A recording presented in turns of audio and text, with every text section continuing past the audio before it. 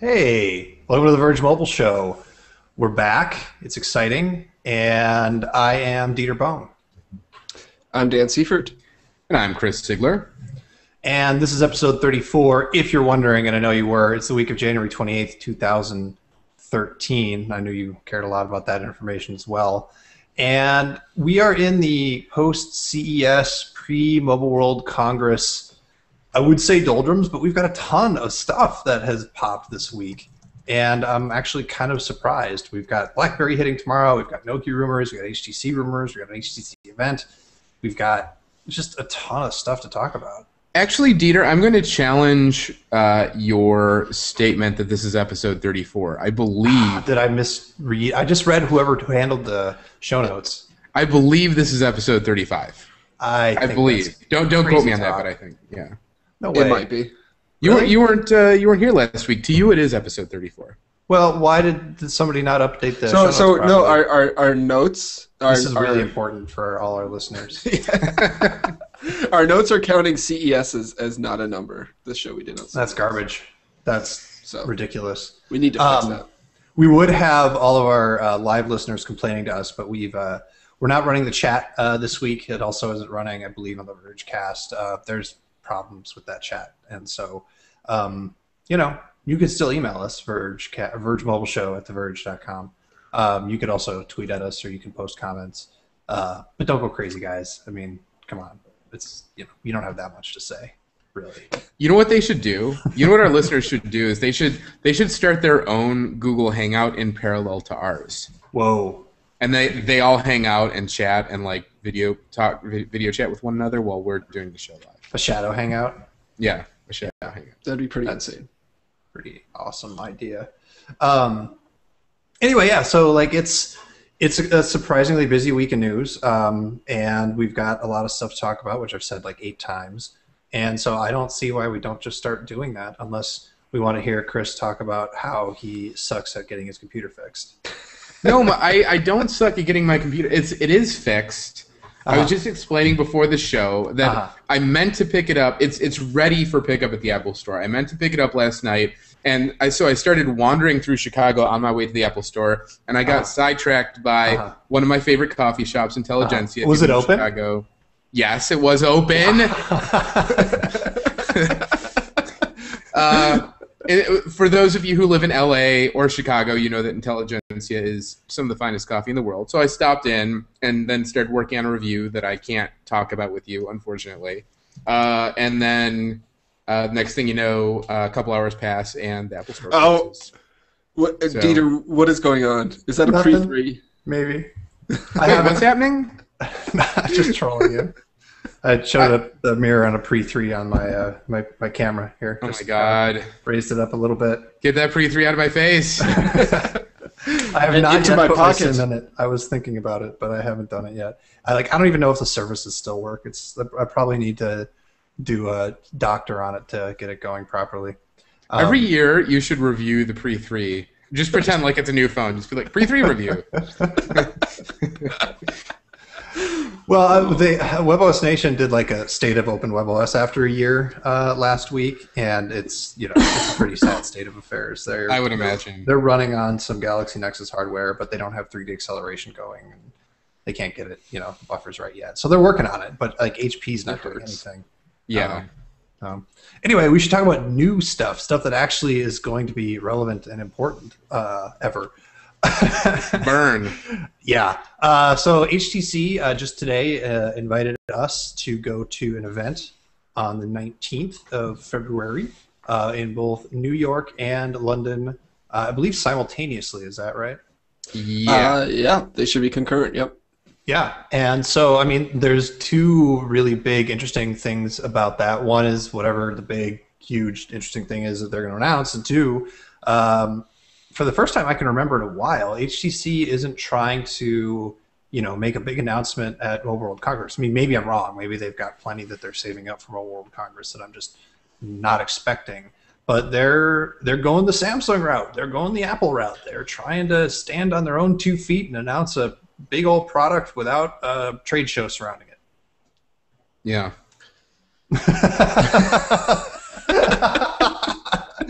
Yeah. No, it's good. I think that HTC has reached the point where they are more than entitled to do that. I just fear, as an MWC goer, and Dieter, as you're a goer, and Dan, you're a goer, I'm starting to fear for the quality of the announcements that we're going to get out of that show.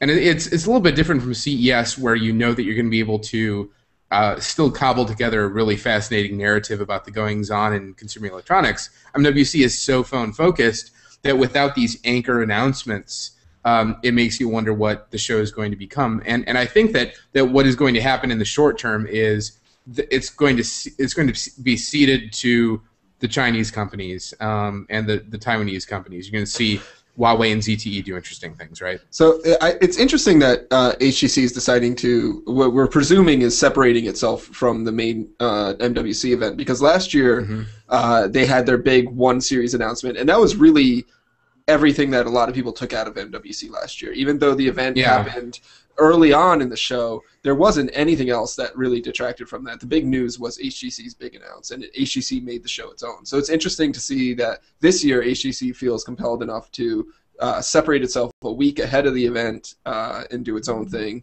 even though it's apparently going to be quite big, as it's in both New York and London.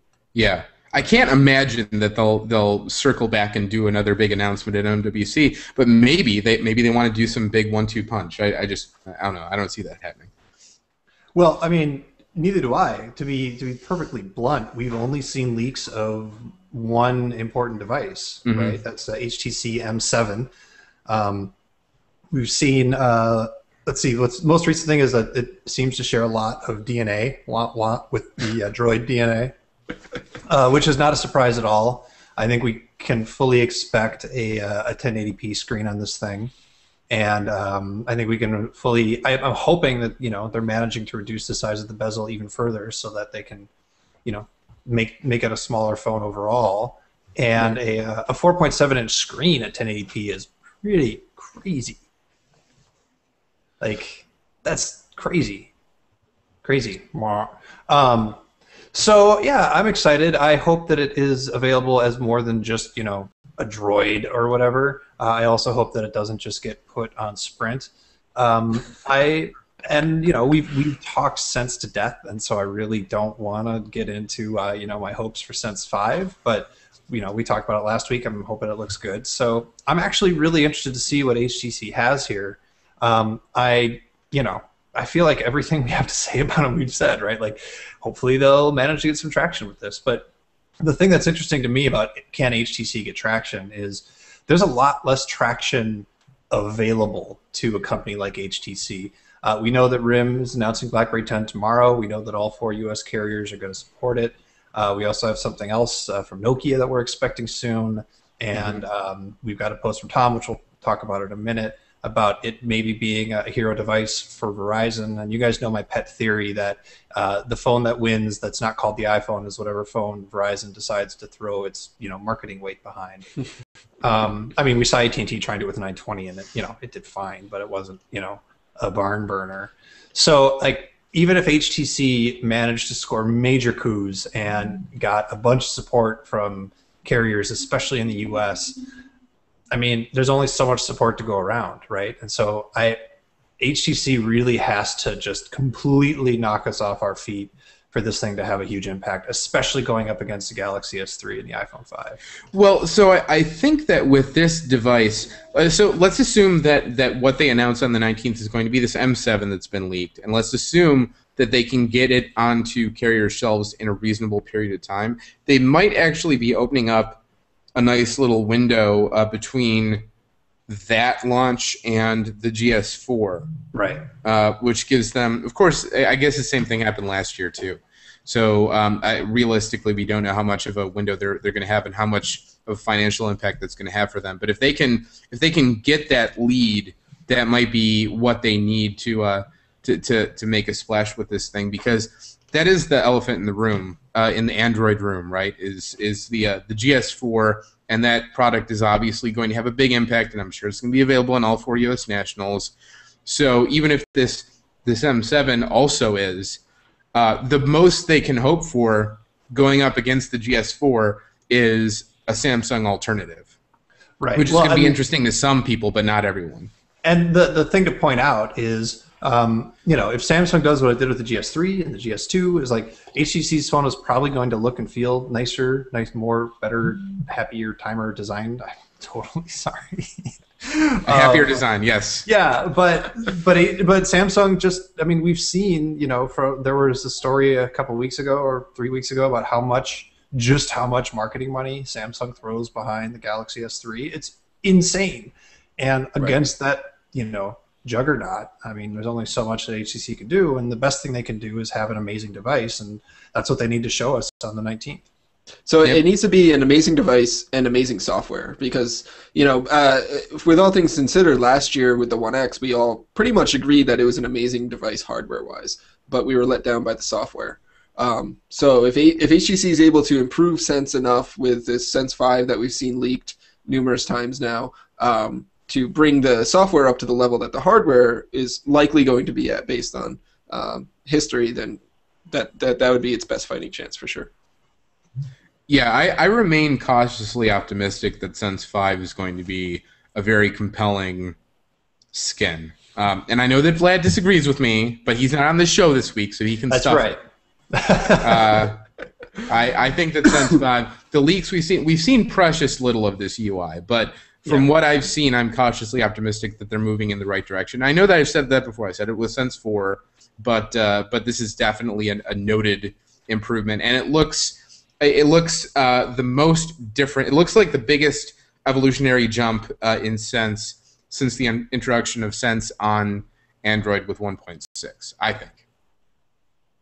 Yeah. Okay. I don't know. Obviously, we'll have to see when it's launched, but I think that might be a stretch to say, Chris. Yeah, well, put your money where your mouth is. $5 says that Sense 5 is better than Sense 4.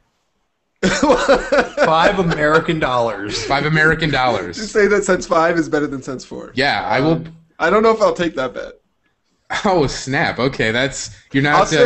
I'll say because you're saying that Sense 5 is going to be the biggest evolutionary leap since the original Sense, and I think Sense 3.6 to Sense 4 was a huge difference, like a huge dramatic leap. So listen, you guys, we're not talking about the most important software and UI design story that we have right now with regard to HTC, and we really need to because it's a titanic shift in my thinking about how phones work, and that's this new HTC Mini Bluetooth phone. Well, maybe thing, as Chris mentioned earlier, ridiculous. There's this. HTC is planning a 1-2 punch. Maybe this is the 2-punch. Oh my god! From NWC.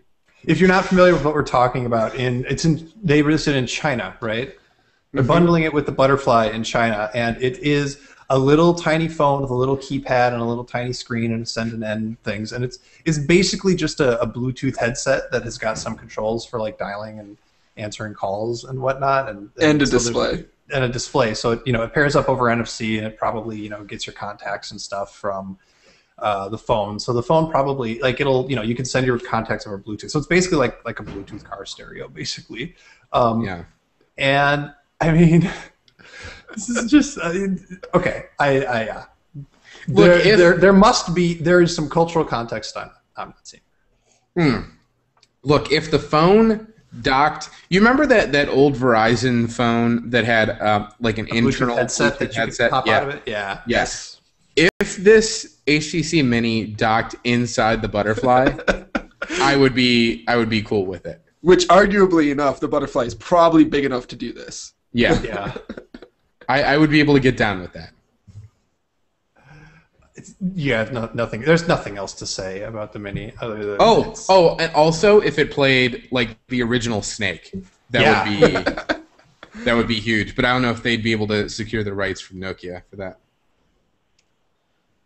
I mean, so many things that are wrong. Another thing to charge. Does it have a camera on it too? No. It's got like a camera. Can you use it as a remote control to control the main camera? Wait, yes, it doubles as a remote shutter trigger for the Butterfly's camera, according to our coverage. Boom. I want this thing in my life. Look, it can't cost as an accessory, it can't possibly cost more than like $100, right? So you buy it at the same time that you buy your on contract Droid DNA, for instance. Yeah, I'm down. Count me in. I'm on board this crazy train that HTC is pulling up to the station. Count me in. I have nothing else to say other than Godspeed you, crazy train rider. So RIM tomorrow, it's happening. They're announcing BlackBerry 10. They promise to have a couple more surprises. They have a Super Bowl ad that they've teased. They've already talked about the fact they've got a bunch of movie studios on board to sell movies and rent movies. We had a leak that it looks like, and this is the most interesting part, it looks like Vodafone in the UK might be selling this thing like right away, the Z10. That would be good. That would be very good for them. The last thing they need to do is to do a Microsoft Surface-style announcement where they show a phone without any date or price and say, this will come eventually. They need to strike while the iron is hot. Yes. Yeah, I mean, they need to release it on all the carriers. Have they set a carrier number? I know RIM. Yeah, RIM has said like that over 150 carriers have it in testing. So they're definitely pushing that it's going to be available worldwide on as many carriers as possible. Do you think there's any chance that they'll show a tablet tomorrow? No, I don't.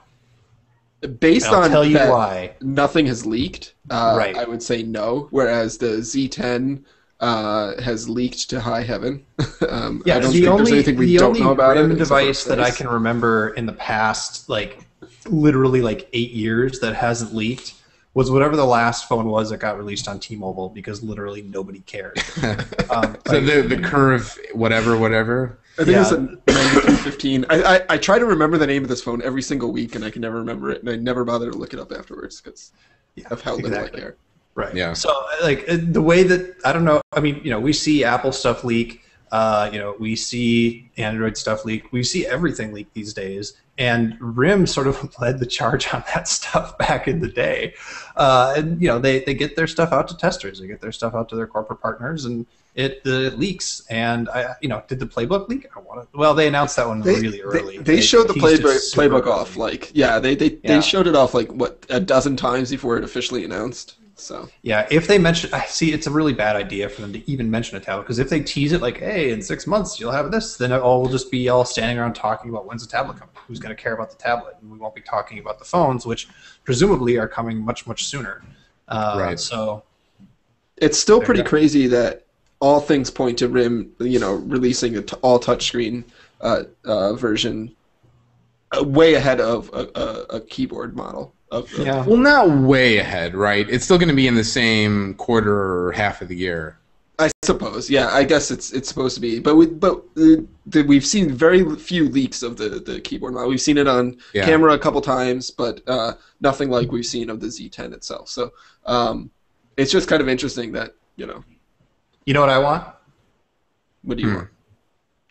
Portrait slider. I don't want a pre-3. I mean, I do, but I want them to do the torch right with this new OS. I want a portrait slider. I really do. I'm willing to have a fat phone in order to have a physical keyboard and a big I got to be honest with you. together. I'm on the exact opposite end, and I know that like there's wrong. writers. I'm on the end of right, and you're on the end of stupid. I mean, a couple of years ago, I would have totally agreed with you that a portrait keyboard is like the best thing ever for text input, but like. Today's phones are so much more responsive. The autocorrect is so much better. I'm so much faster on a touchscreen keyboard than I am with a physical keyboard. While you were just soliloquizing there, I just tapped out the Gettysburg Address on the physical keyboard on this pre-3. I just want to... No, you didn't, because the space bar probably wasn't responding, so it was all one big word. Insert stock comment about thinking the Venue Pro is the greatest portrait slider ever made. Seriously, they need to take the chassis of that phone and just upgrade I mean, if they can keep the HD2 alive for a decade, they can certainly upgrade the Venue Pro. Just drop whatever on it. Put a Jelly Bean or put BlackBerry 10. I don't care. Just put something on it. Listen, RIM is the only company that cares about physical keyboards. Period. Right, which is what's so crazy about them releasing the touchscreen model first. Especially given that all of their other, like, all touchscreen phones have, like, been miserable, nightmarish pieces. So, Dieter, I'm going to send you a link to Steve Jobs' a keynote from Macworld 2007 when he introduced the iPhone. I've never seen that. Was it good? Did he? Well, he made some very interesting and I think important points about why physical keyboards are stupid. Right. What about the portrait slider, man? None of those points about having more screen real estate apply when you've got a Magic Keyboard that can slide out from underneath your screen. I guess if you want if I had a 4.7-inch device like a Nexus 4 here and I slide the keyboard, you know how massive that would be? It would be like the most unwieldy thing ever. I mean, it's already pretty unwieldy. I mean, look, there is nothing cooler than getting done with the call and hanging it up, just slamming the phone closed. Well, the weird thing, like answering the phone, just popping it open. Like when you pop open a portrait slider, you're like, I'm gonna get stuff done now. I almost swore there. And like, you know, slide to unlock, tap your little code in. No, I just want to be like, pow. I mean, I guess that's all cool until the thing starts Oreo rotating on you. No, but they did okay with the Torch hardware, right? They did all right. I mean, it wasn't the sexiest thing ever, but they did okay. I guess the hardware was all right. I mean, the screen was terribly terrible, and the software was obviously a nightmare. But the weird thing to me is that every carrier seems intent on offering one like crappy low to mid range landscape slider, but no one cares about who's doing that? Hang on, who's doing that anymore? When's the last those time are you like saw the crappy landscape slider? I guarantee you that if you're T-Mobile and you go to Samsung and say, crap us out a landscape Android phone, Samsung is going to say, excuse me, I need to use the bathroom, and they're going to come back 5 minutes later with a mid-range landscape. With the smiley. Exactly. Because that is the kind of service Samsung offers. And so the tragic thing about this is that at 4 inches or higher, that like landscape keyboards are just stupid. There's no way to use them. Yeah, I mean, a 4-inch landscape keyboard phone, man. I mean, you gotta take a lot of fiber to pull that off. Exactly. I mean, squeezing out. Yeah, okay. we can the take smiley. I'm just. You're talking about the emoticon. Yes. Yeah. That was amazing. That wasn't Android, right? That was just running whatever. That was an RTOS. Yeah. I think. It probably has chat on it though. Yeah. Yeah, probably. Yeah. I'm really proud that we brought Dan to tears. That makes me really happy. What else? The Nexus 4 is actually on sale for really real. Dan mentioned before the show. Tell us the joke you said because it was a funny. So I'm just double checking my sources here, and my sources being the Play Store.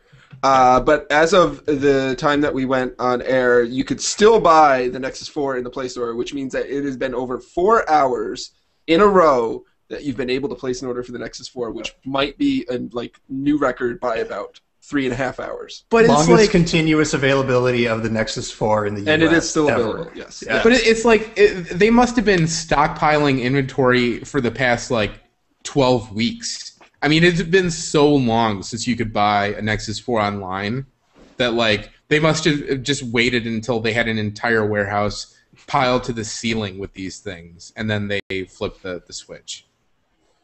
Yeah, that's my only guess. And you can buy the bumper now, and obviously 8 and 16 gigabyte variations. You still can't get the Touchstone though. No, and there's not charging orb, which is insane. You can 3D print your own charging orb dock. It's not, the full magnetic charge, but yeah. Instead of calling it the Touchstone, they should have called it the Feel Rock. They didn't call it a Touchstone. No, I know, but I'm saying that they could have called it the Feel Rock, and then it would have been a synonym thing. All right, who's got never mind. That just makes me think of LG and the Y screen, which is its variation of Samsung's Smart Stay. We also saw a leak of a white Nexus 4, which looks fine. I think all of us want it. Yeah, I would buy that. Can you imagine if that had LTE? Like, I would die on the spot. I would just die. I would perish. I'm back on the Nexus 4 this week, and after having used the iPhone 5 for a couple of weeks, and the battery life isn't quite as ridiculously bad as I remember, but it's still like not great. And I gave up and went down that dark hole of rooting it and putting a custom ROM on it just because. Did you really? Yeah. Did it help? Yeah. Let's see where I'm at today. I'm at 69%. It's been off of the charger for 10 hours. Oh, it sounds like you have a Nexus 4 Max. Yeah, I'm at 69%. I've been off since 6 a.m., so that's 6, 7, 8 hours. Yeah, so you didn't have the same issues. Like mine would be dead by 3 p.m. if I hadn't done that. So I just want to point out that I was up at 6 a.m. yet again today. I believe I called you. No, you called me at 7. I was already awake. Oh, okay. Yeah, I called you at 6 though. Right. Yes, you called me at 6 a.m. Yeah. And like they just don't to talk about the Nexus 4. No, like Android OS 24%. What does that mean? What is doing it? I don't know. Same thing. Maps 11%. Well, Maps I know because latitude is the worst, and you can't. I turned it turn off. No, but if you turn it off, then Google Now is not as good as it ought to be. Wait, Really? Google Latitude still exists? Yeah, I know, right? Well, it's like the keep track of your location over time feature and whatever. Anyway. Man, we are just jamming through topics. We haven't even been on the air for half an hour. So about the white Nexus 4, I really want it. I have no hopes that it'll ever be available for sale. Just because we saw the white Galaxy Nexus as well, and like Google never sold that directly. I don't know where you could even get one. You could buy that. I mean, like you could. Yeah, I mean, the white Galaxy Nexus was one of those phones where like if you knew somebody who knew a guy who stood in some dark alley, you could go like talk to him, and like he would open his trench coat and he would be nude, but then two he would have some white Galaxy Nexuses under his trench coat, and like you could buy one for $1,200. It was that kind of phone, and I have a feeling this is going to be the same thing. Which means I need to have one. Like I just need to have it. Well, it's like want to have the experience. It's like the white Sega Game Gear when I was 12 years old. Like it was the same situation. Like you had to import one from Japan. It was insane. Also, with the Galaxy Nexus, you couldn't get the stupid extended battery for the GSM version unless like you went to Korea and like had a dinner with a Samsung executive. Like it was the exact same situation. Right. Yeah.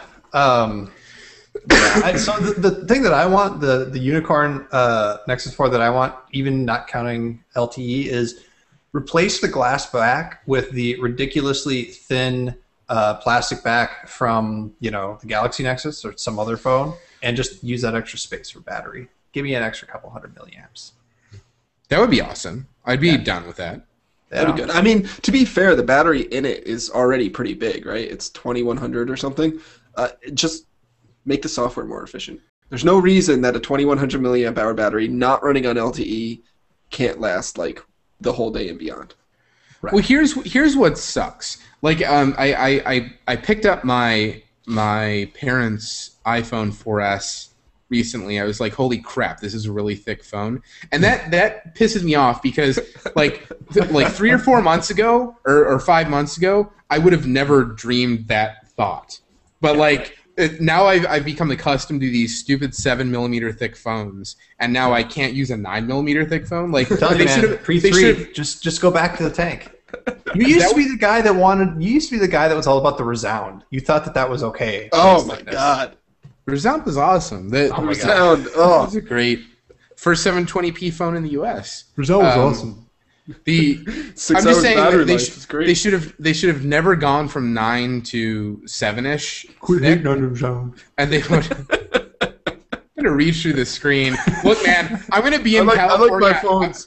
I'm gonna be millimeters thick, 160. Yeah, you're gonna be in California, but you're gonna be too Friday. afraid to come to the city. You're gonna stay a couple hours south just to be safe. No, I'm going to come to California on Friday, and I'm gonna personally see to it that I slap you with a glove, like a gentleman's fight. Anyway, I have gloves for you, Chris. By the way, they should have. Well, no, I'm going to use studded gloves. So just so to keep our readers in the loop, you guys are going to find out eventually on the website, but at theverge.com. But I'm super jealous of why Chris is going to California, and you guys are going to find out to visit me in the near future. Of course, you're no. jealous. I actually have a cameo in Terminator 5. Are you sure it's not Fast 6? I was going to say. Well, imagine. Hang on. Imagine a Terminator Fast mashup. Oh, my face is gonna melt off, Dieter. Stop. No, the Fast 6 trailer premieres this Sunday, and I'm like, I can barely contain myself during the Super Bowl. And it was just confirmed last week that Arnold is going to be in Terminator 5, which is also pretty exciting. So, Chris, the full disclosure: Chris is going to California to see a screening of Fast 6. That would make my life. But no. Anyway, back to my original point. I don't know how we ended up on this tangent. I don't know. All What I'm your saying, point was, they should have never gone below 9mm, and they should have just making the inside of the phone thinner and used that remaining space for battery, and everyone would have been happy. Fine. It's hard to sell a new phone. They're like, I can totally see where they're coming from, though. Like, it's a lot easier to sell a new phone as it's new and thinner and lighter. Oh, didn't the 920 sort of try the tank? The angle? Yeah, but we kind of panned that one over in our here. I review. can't. But the 920 doesn't even have great battery. so I mean, heavy. it's not bad battery life, but it's not great. It's not particularly amazing. So didn't we kind of tear it apart for being heavy and thick? Yeah. Should I do the full like weightlifter squat? Like. Anyway. So let's talk speaking Nokia. of Nokia, then. yeah. The Nokia Laser. Lasers. Flagship Windows Phone on Verizon. What do we know about the Laser? So it sounds like the Laser is going to be basically a CDMA / LTE 700 block C / presumably AWS version of the Catwalk. Let's definitely just keep talking about the spectrum. That's all what's the interesting things about that we know about the Laser. Just like suck them all out. F all y'all. Okay, we definitely have people on this listening to this show right now who appreciate Spectrum the way I appreciate it. Why did this turn into the Troll Chris show? I don't understand. She doesn't deserve it. It does make it easy though. So the Laser will probably be a carrier variant of the Catwalk, which is expected to be the successor to the 920, which I believe we're expecting to see announced at MWC. So the Catwalk could actually end up being the most interesting thing to happen in Barcelona. And it sounds like Nokia is going to go back to aluminum construction, which is something they haven't really done since the N8. Yeah. And I guess that's exciting news. I mean, I thought that Nokia has done a really amazing job with their polycarbonate shells, but I can see why they would want, like, they probably feel a little left out by the aluminum trend. Well, I mean, you could definitely make a phone thinner with aluminum than you can with polycarbonate. I mean, poly's got to have some thickness for rigidness. Yeah. I mean, I'm with you, Chris. I love the polycarbonate shell. But does anyone think it's kind of crazy that Nokia just announced the 920 in October, and here we are in February and expecting to see its successor announced? Like, that is 4 months. Yeah, I mean, yeah, I do think it's a little bit crazy. But, I mean, let's not forget that there's Apple and there's everybody else, and everybody else is on the faster cycle of they know when they release a new phone they bump sales, and I think that we can expect it from RIM, to be perfectly honest. They're using off-the-shelf parts. I think I mean, it's not fair to say HTC is or Nokia is or even RIM is, but I mean, let's be honest, the chips are the chips, and they don't need to spend a year developing this stuff. They just they can put it together, put a body on it, design it well, and put it out there. So I think it's just par for the course now that we should expect that everybody but Apple is going to be on a faster cycle. Samsung is the only company to really buck that trend, and it's doing quite well for them. But I think everybody else, they can't compete on marketing dollars. We need to be clear that they got to compete on. Samsung's doing quite well with that because it's doing that on the high end, but it's also just like spraying the market with everything at every price point, right? And every size and everything like that. So do you think that if like the 920 had actually taken off and done better, that they would spend more time on the catwalk as replacement? Like, is it they basically put these things out there, see if they catch fire, and if they don't, they're like, well, let's not try and let this one burn for much longer. Let's replace it.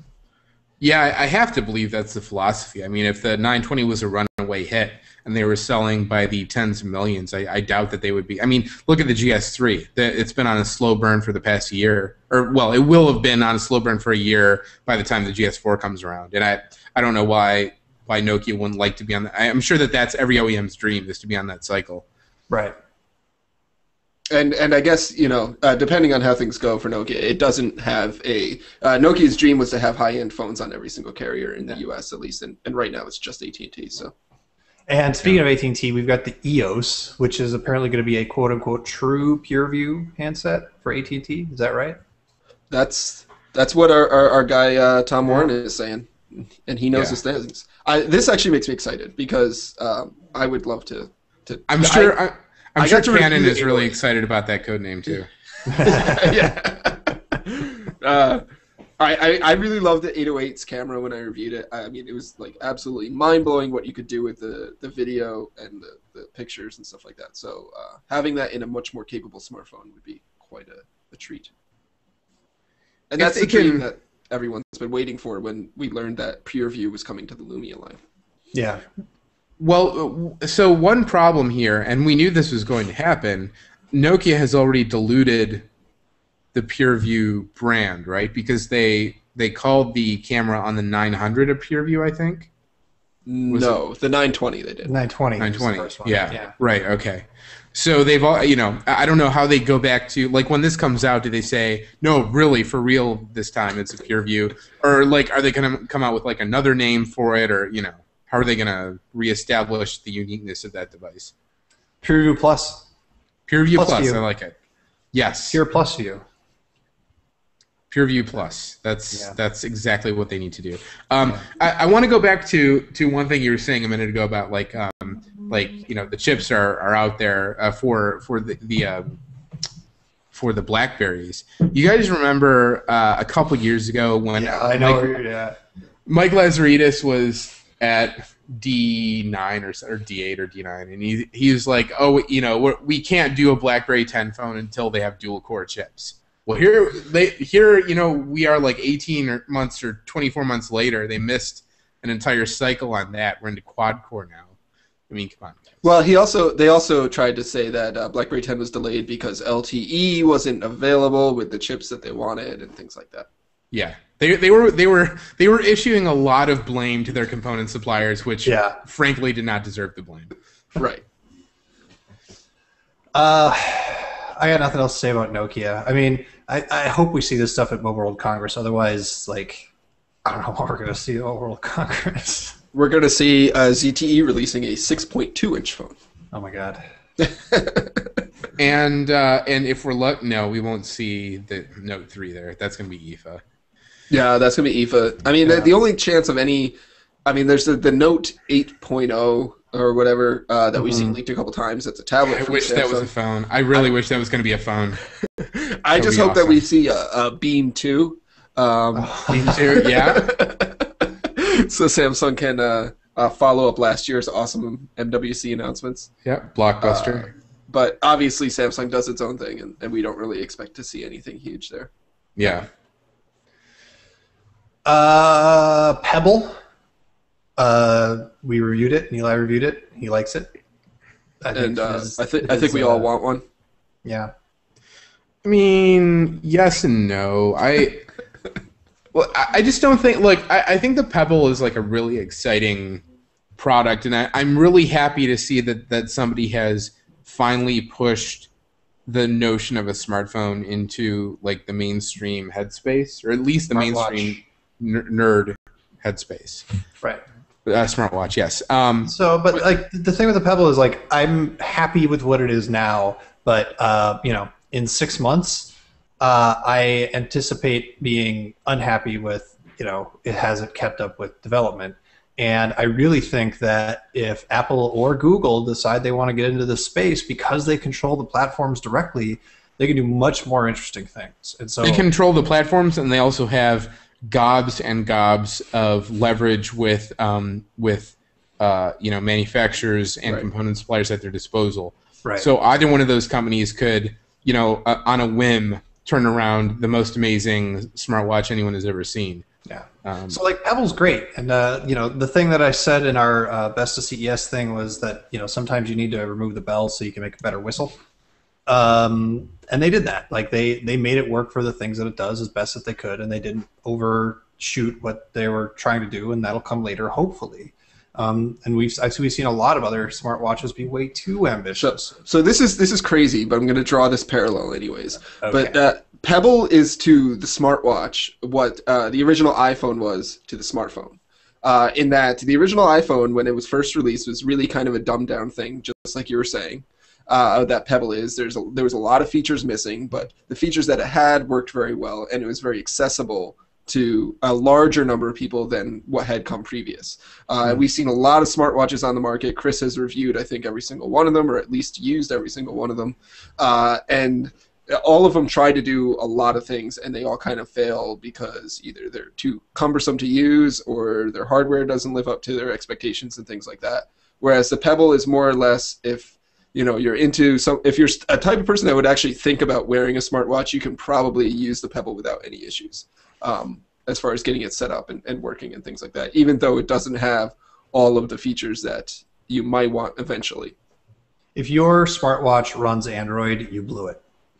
That is so true. And I feel like the end game for all of these guys, and I said this in my MetaWatch review last year, I think that the end game, the only way to really make this a successful industry is to target the very same clientele that wristwatches have been targeting for a century, which is people who are looking for a fashion accessory. And it's just that this happens to be a very smart fashion accessory. And in order to do that, you need to take the core, you need to take the guts of something like a Pebble and make it available in literally 75 or 100 different styles. You need to be able to walk into the Fossil store in your local mall, and they have an entire case of smartwatches that all look completely different because people don't want a single wristwatch. They want one that looks good to them and works for their style. Right. And we're a long way from that.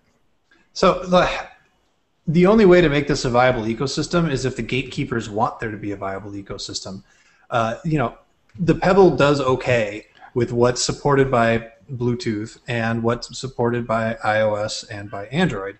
But where's the motivation other than us clamoring for there to be an ecosystem for either of these companies to improve that?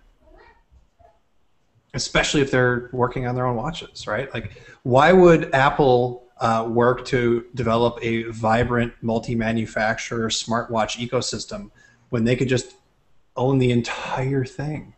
Yeah. This is true, and I think that Apple. I mean, I don't know what Apple is doing there. I kind of want to believe that they intentionally moved the iPod Nano away from that form factor to make room for a future product. Mm-hmm. And I've heard rumblings. In fact, Dieter, I think we were exchanging emails about this. I've heard rumblings that third-party developers are seeing some weirdness. They're seeing the framework, the scaffolding for a really full-featured and rich Bluetooth low energy ecosystem inside iOS 6, but it's not fully implemented. And they think that parts are kind of being kept under wraps, or they're only partially exposed for exposure in, say, iOS 7, along with maybe the launch of something like an iWatch. So that's certainly a possibility. And Apple is probably the only Google too. They could both create, I think, a very commercially successful product like that goes on the wrist. But long term, I truly believe that if you're going to make a smartwatch industry, the only way to do it is to make it a wristwatch, and that's something that no one has done yet, except for Casio and Citizen, who are of course traditional wristwatch players, and Citizen has the Proximity, which is a gorgeous watch. And from a distance, you can't tell, even up close, you can't tell that it's a Bluetooth watch, and its fatal flaw is that it can't give you alerts for messages, which is insane. And Casio makes a Bluetooth 4.0 G-Shock, which just looks like a regular G-Shock, but it also can't alert messages. So I don't. Those are both Japanese companies, and I don't know if there's like some. I don't know if maybe like message alerts are not a big deal there, maybe, and so that's why they didn't think to include them. But it's completely insane to me. Moving on. Awkward transition. Do we want to talk about this? The fact that if a carrier doesn't want you to, it's now technically illegal to unlock your phone if it's subsidized by a carrier, thanks to lapsing of a thing that the Library of Congress did from the DMCA. Like everything about this just like makes me sad. Yeah. I don't want to advocate crime, but you all should unlock your phone. So okay, what's the justification It's here? civil disobedience. It's not. That's It's right. not a crime. It's civil disobedience. I don't know why the DMCA is like part of this. I mean, is a justification that like technically the carrier owns the phone because it's subsidized, and so therefore they can say what it is and it belongs to them. What's so off? crazy about this story is that like it wasn't voted on. It wasn't vetted by anybody. It was a librarian of Congress that read the DMCA in a certain way, interpreted it to mean this, and then enacted this. And obviously, that's how it got freed in the first place. It was a librarian of Congress. So I mean, don't hate on librarians, yo. I'm just saying, not librarians as a whole, but this particular judgment was maybe a lapse, or maybe it was heavily influenced by lobbying, which is really what I kind of think happened. And unfortunately, all of us that are interested in unlocking our phones are kind of getting the raw deal on it because of this interpretation. I'm unlocking my phone right now. Yeah. I guess the idea is you can theoretically buy unlocked phones easily, and so they don't need to protect consumers anymore. I mean, kind of. Can you? I mean, so where this really burns you though is I was actually talking about this with some friends of mine who are not like super into phones and things like that, and they were like, well, why do I care if I buy a phone from AT&T, I'm gonna have to have service from AT&T anyways, and I'd have to pay a termination fee to switch to T-Mobile and blah blah blah. And I was like, well, that's all fine and dandy when you're at home, but as soon as you travel into another country and you want to put a local SIM card in, you can't, and then you're stuck paying your exorbitant roaming fees that are set by carriers that you might have never heard of. And that's where it really kind of gets you if you don't have the ability to unlock your phone. He just shakes his head. No, it's like so. I mean, I unlocked phones all the time when it was illegal. I'm going to continue to do it now that it's illegal again. See you in prison, bro.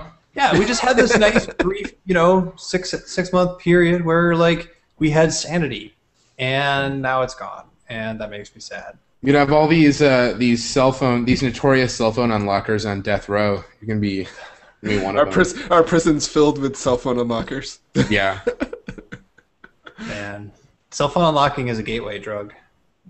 It is. Something else. Jailbreaking. Yeah. Well, no, jailbreaking's still okay. Jailbreaking's cool. Yeah, but I want the double entendre. Yeah. Sorry.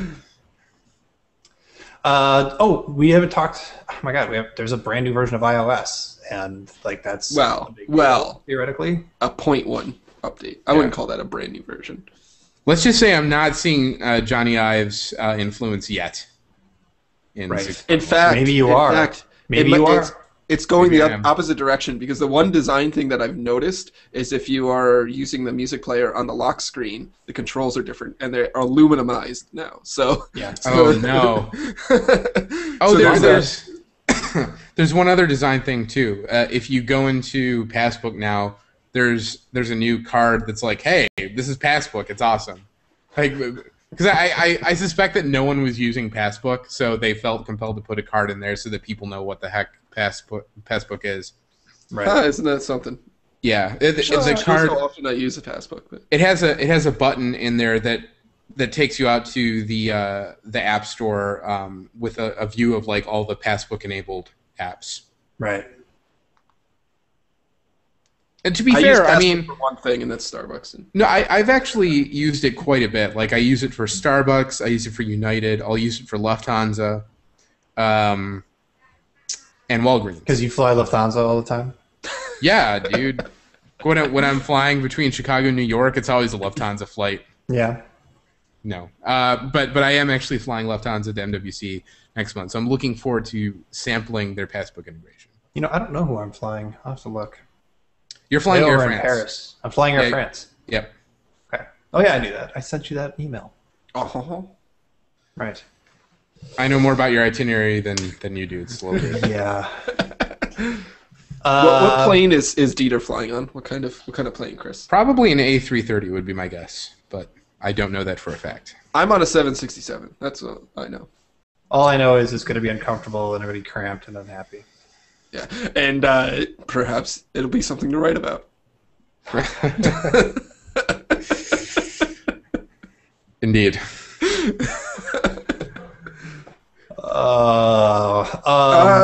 So Chris wrote up this really great breakdown of Verizon sold a bunch of spectrum to AT&T for a really exorbitant amount of money, and it's pending approval. Chris broke down exactly what that means this week, and it means that AT&T might not be using its AWS spectrum, right, Chris? Yeah. I was really. I mean, so I'm in an AT&T LTE market where they have like very, very little bandwidth. And there are, I think, 5 or 6 major markets nationwide where that's the case, where they kind of got shafted in the 700 megahertz auction. So they had both 700 and AWS standing by, but they'd only rolled out 700. And the assumption for a long time now has been that they would eventually light up AWS. And indeed, all of AT&T's LTE phones support both 700 and AWS. Well, what has happened, there have been 2 major incidents in the past year that have led everybody, including myself, to start to believe that AWS does not factor into AT&T's plans. One, the first thing that happened was the the failure of the AT&T T-Mobile merger. And one of the terms of that failure was that AT&T would give T-Mobile a bunch of AWS spectrum, which coincidentally is one of the things that has really helped T-Mobile firm up its LTE plans between that and the Metro PCS purchase. And then the other thing that happened was this deal where Verizon is selling a bunch of 700 megahertz spectrum to AT&T, and AT&T is giving a bunch of AWS spectrum, mostly in Western markets, to Verizon.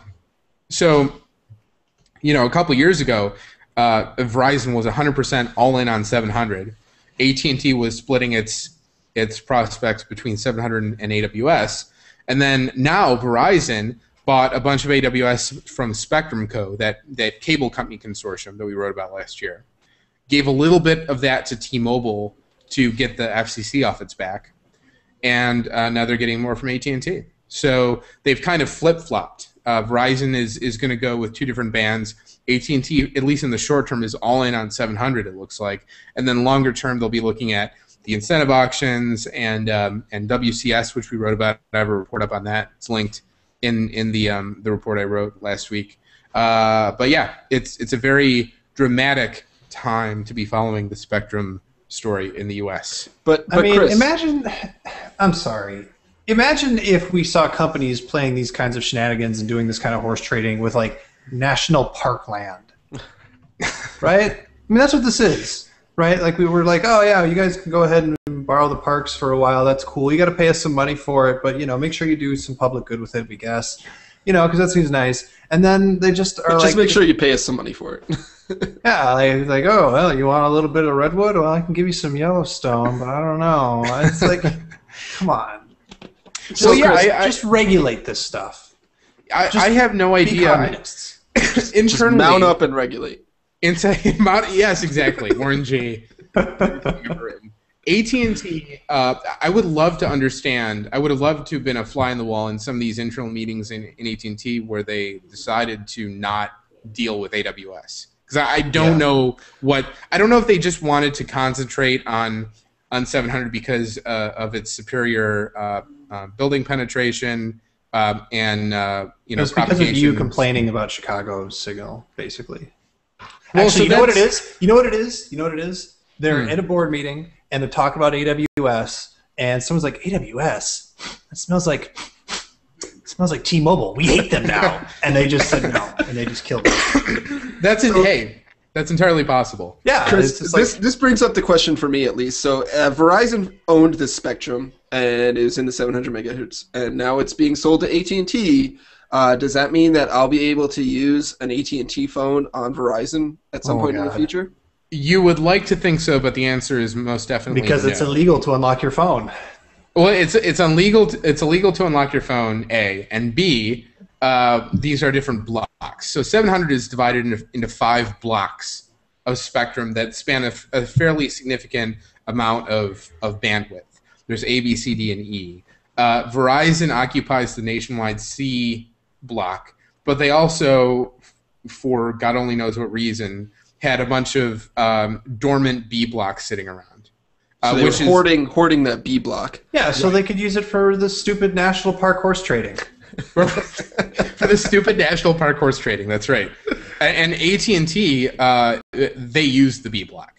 So it was a very convenient trade. But I do think it is, these carriers are treating the spectrum, they're basically holding it hostage as an investment in many cases and not actually deploying it and using it the way it was meant to be used. And that is one of my greatest frustrations as a writer in this industry is the fact that these guys aren't using every last drop of spectrum that they can, while at the same time they're screaming from the highest hilltops about the quote unquote spectrum crunch. Yeah, I don't know why I'm all of a sudden hot under the collar about the spectrum thing now, because there's certainly been worse shenanigans. Yeah. But it's like okay, Nokia sold their headquarters and now they're renting it back. And we've seen a bunch of companies do that, and it's always a really bad sign, right? Right. Well, we're selling our spectrum and then renting it back. I mean, we could at least still manage the building, right? Nokia is still hiring the janitors and they run the building. It's our spectrum, man. Just like the Everglades. Everglades suck, though, so maybe. It's a swampy morass filled with crocodiles, alligators, and flies, false hope and lies. And pythons, apparently, too. There's a huge python problem in the Everglades. Phones that can't work on more than one carrier. Yeah. U.S. spectrum is the Everglades. I think we can just leave it at that. It's hot, sticky. Okay. That, friends, is the Verge Mobile Show. We want to thank you so much for watching. If you want to watch us again next week, you probably can. If you want to leave a comment on the post, you can. And I believe the new plan is for it to be one true post to rule them all. So just leave it on the post you're watching now. Or if you're listening to it, go find it. You can also send us an email. It's mobileshow@theverge.com. I am Backlon. Dan is DC Seifert with an EI. Chris is E-Power. Vlad is Vlad Savov. We're all at Verge. And we'll see you guys next week, probably. We'll see. See ya. Thanks, guys.